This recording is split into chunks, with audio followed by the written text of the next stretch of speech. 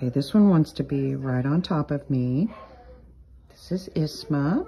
Isma came from a breeder operation with a few other dachshunds via a rescue friend of ours.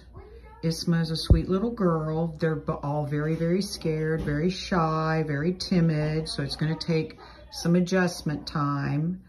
She is heartworm positive. You'll need to read her write-up thoroughly so you understand what we do for heartworm positive dogs. She's spayed now. She's up to date on everything, and microchipped. She is ready for her forever home. If you've never had a breeder dog before, you really...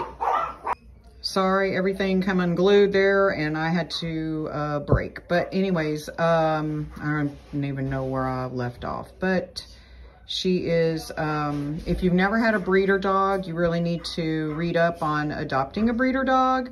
We'll have information in our write-up as well, because they are not like your typical dog. It's going to take time for them to adjust. Some might come around real quick. Some may take longer than others.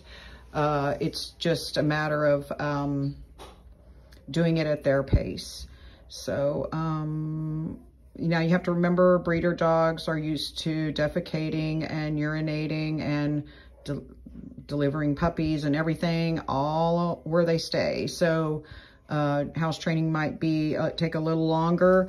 You just need to be prepared for all that kind of stuff. Kenneling is the best option, or the best thing to do when you're house training a dog. If you can't supervise, you need to put them in a kennel and then let them out to go potty.